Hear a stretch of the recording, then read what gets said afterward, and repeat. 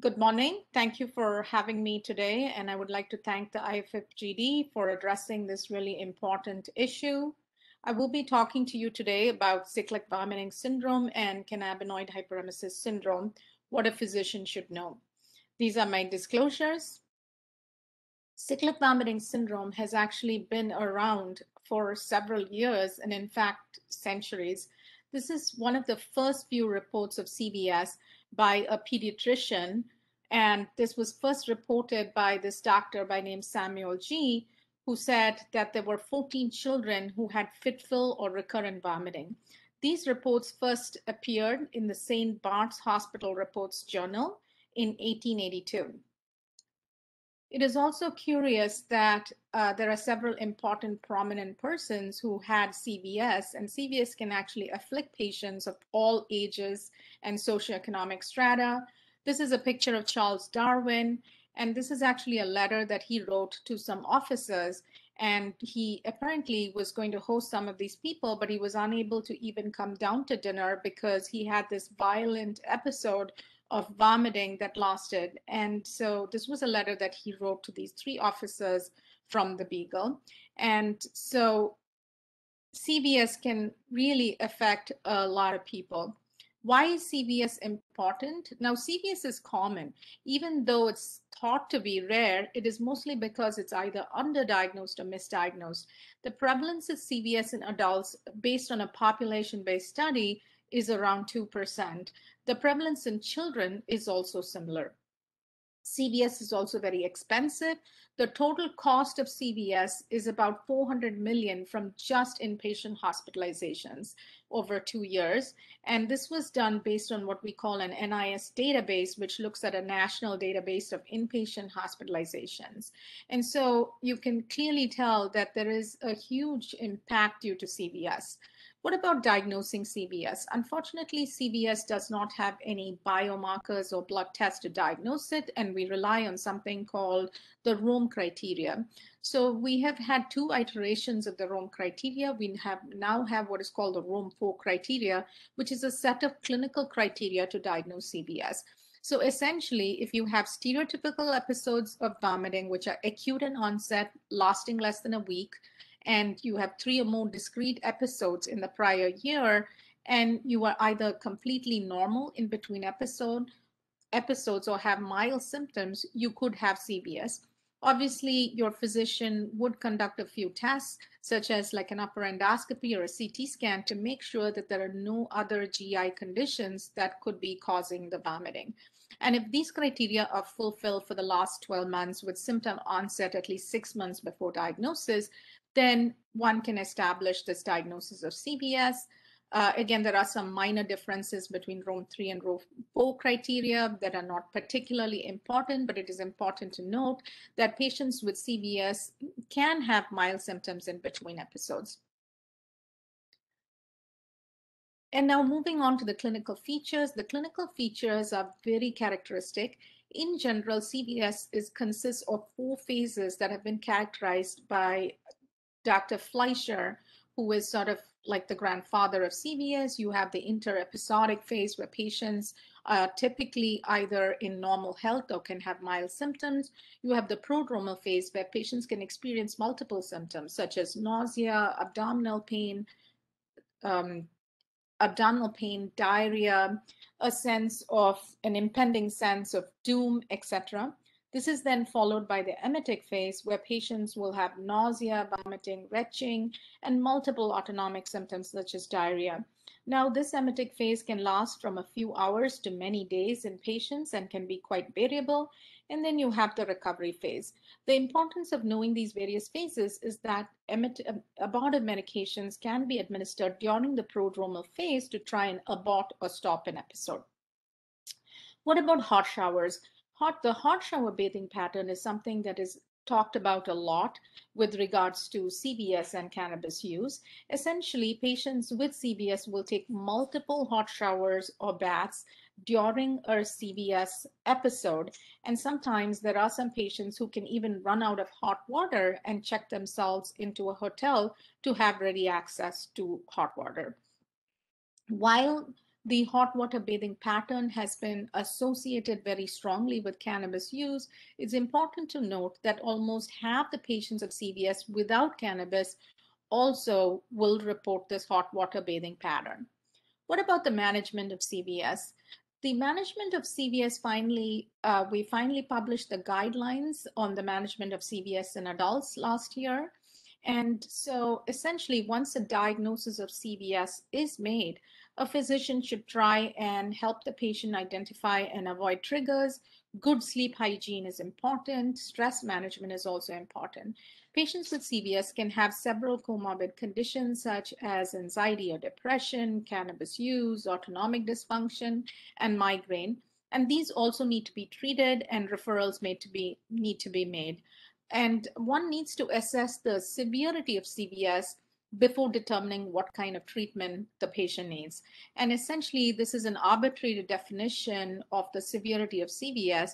And in general, mild CVS is noted when patients have less than 4 episodes a year, when the episodes are very brief, lasting less than 2 days. There's a quick recovery from episodes, and patients in general have no ED visits or hospitalizations.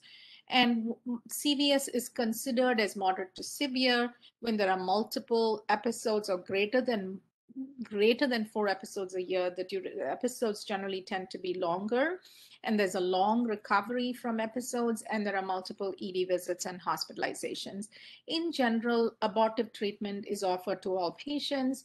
Abortive treatment generally consists of triptans or intranasal sumatriptan, antiemetics like ondansetron, phenothiazine, and antihistaminics. And in addition to abortive treatment, prophylactic therapy should be offered to patients with moderate to severe CVS. Now, this is a consensus of the recommendations for the treatment of CVS. In general, if you have moderate to severe CVS, your physician should be prescribing or offering you medications like tricyclic antidepressants or amitriptyline, which is considered first-line prophylactic medication. Unfortunately, there are no randomized controlled trials in CVS, and the quality of evidence is low, but be as it may, this is effective therapy. Other alternative medications for CVS include topiramate as prophylaxis and also aprepitant. Aprepitant or Emin is a newer medication and can be used for both prophylaxis and aborting CVS episodes. However, the cost can be quite prohibitive as many insurance companies may not cover this. There are other anti-epileptic agents such as zonisamide and such that can be offered to patients. There are mitochondrial supplements, including CoQ10 and riboflavin as well, which can be used. And as I mentioned earlier, the abortive medications such as sumatriptan or intranasally is very helpful. I think most people would use ondansetron, and then aprepitant is also a newer medication that can be used to abort symptoms of a CVS episode. Very often, we will have patients take all of these medications together. It is also very important that physicians screen and treat for comorbid conditions like anxiety and depression, migraine headaches, sleep disorders, autonomic dysfunction, and substance use. And finally, a note about other techniques. Complementary therapies like meditation, relaxation, and biofeedback can be very helpful, particularly with stress management and improving the overall quality of life of CVS patients. And one pointer here that it is very, very important to take the rescue medications as early as possible in a CVS episode to abort symptoms. Now, switching gears a little bit, what about cannabis? Cannabis in CVS is very common, and almost 40% of patients with cyclic vomiting syndrome use cannabis. And so I think we need to discuss this a little bit. What about cannabinoid hyperemesis syndrome?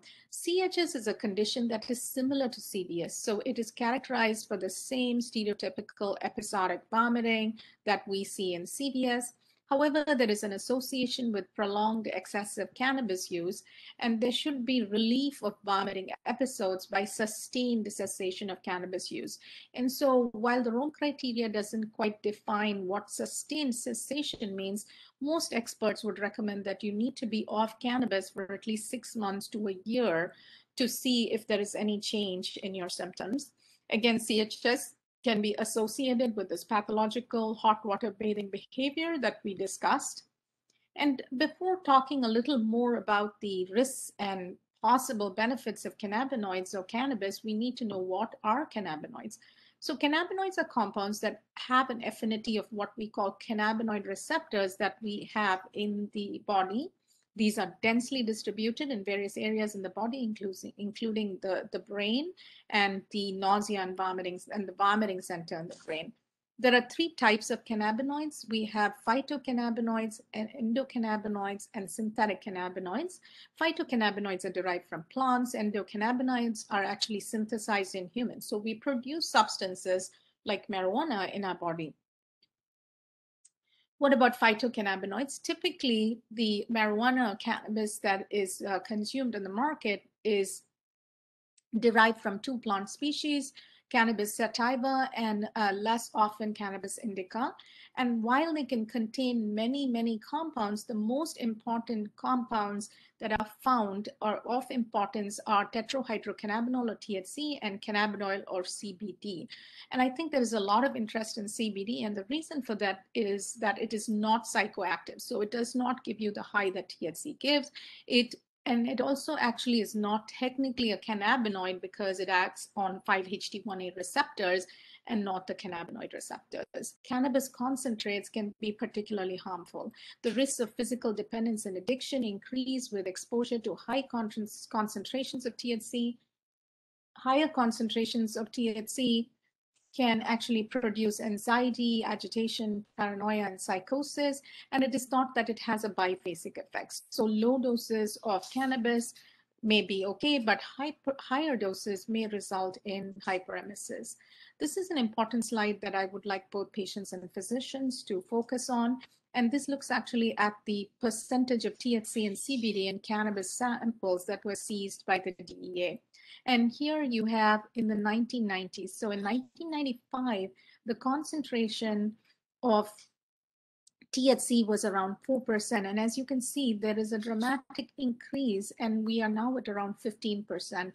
And this is just the percentage of THC that you would see, say, in a joint. If you look at cannabis concentrate, because of the way cannabis products are produced these days, the amount of THC or the concentration of THC in these products can be very, very high. And it can be upwards of 70%, at times even greater than 80%. So it's really important to know what you are using and what the concentration of THC would be. For example, dabbers can inhale an entire amount in a single breath, and this delivers really large amounts of THC to the body very quickly. In contrast, the THC, as I said, in a marijuana, say joint or a cigarette, is 15%. But again, this is so much higher than what it was in the 90s. And so I think it's a very different beast that we have out there today. So we really need to know, is this good or bad, right? And what are the problems with cannabis? Unfortunately, this is a study that looks at ED-related hospital ED-related visits, and this is related to marijuana tourism in Colorado.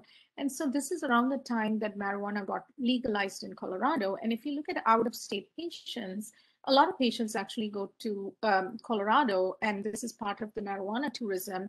And so there was a significant increase in ED visits by out-of-state residents. And so I think it's important to understand this a little better. Is this because people are using more cannabis, or is it because CVS is being recognized more, is not clear.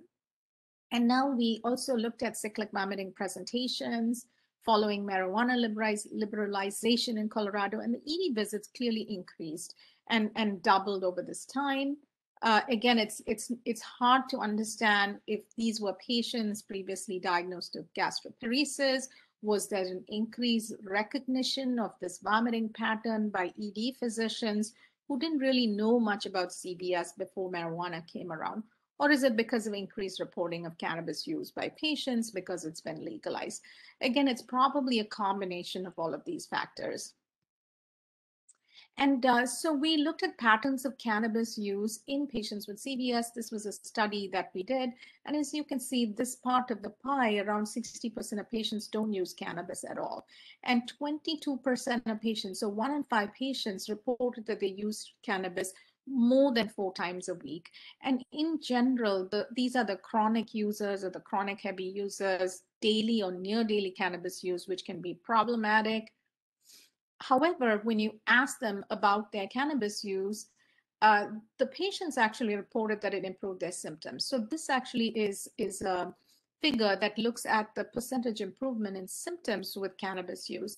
And a significant proportion of patients reported that there was a reduction in vomiting episodes, severity of vomiting, abdominal pain, appetite, and some people even said that they were able to avoid ED visits and hospitalizations, and they were able to continue working and also studying. Again, it is important to note that this is a patient report. And coming back to the other study I spoke about, we did look at some of our patients. And then when we looked at patients who were cannabis users who abstained from cannabis for at least a month, there was only one patient who reported resolution of symptoms following cannabis cessation, but this patient actually subsequently resumed his use with higher CBD content and remained symptom-free. And so the rest of them really said that they didn't find any major improvement. But however, I think a longer follow-up is needed because the patients in the study had been off cannabis for only a month. And it's really important to be off cannabis for a longer period of time. And we looked at the role of cannabis in cyclic vomiting syndrome and CHS. And we actually looked at 105 individual cases and 25 case series. And when we looked at this is an important slide. Though these cases said that these patients had CHS, there was no significant follow-up, and there was actually a lack of detail in these studies in the literature. So I think there are some limitations. For example, if you look at how many people were followed for greater than 4 weeks following abstinence, only a small proportion of these case reports and case series had this particular follow-up. And then if you looked at the number of people who actually met Rome criteria, again, I want to point out that these cases and case series were reported before the Rome criteria. And so there was only a very small proportion, 14 and 20%, who actually met diagnostic criteria for CHS. So it's really not clear if all these people who were reported as having CHS in the literature really had cannabinoid hyperemesis syndrome. And so I think it's a little difficult to know. We do not have enough good understanding. I think it's important to know that the cannabis products that are out there can be very potent. There are also studies showing that some people are genetically predisposed to the adverse effects from cannabis. And I spoke about endocannabinoids in the body. And endocannabinoids are compounds actually that are very important. They are marijuana-like substances that we produce in the body and are very important in the regulation of nausea and vomiting. So there could be an endocannabinoid deficiency. And finally, as I said, the potency of cannabis products is also a problem. So I think it is really important to keep these things in mind. There is certainly a big debate that rages about whether it's good or bad. We need more funding and research. In the meantime, the takeaway point is if you're going to use cannabis, it's probably best not to use cannabis if you have cyclic vomiting. And if you are, certainly occasional use may be okay, but near daily or chronic use is really going to be detrimental. And finally, I'd like to acknowledge all of these people.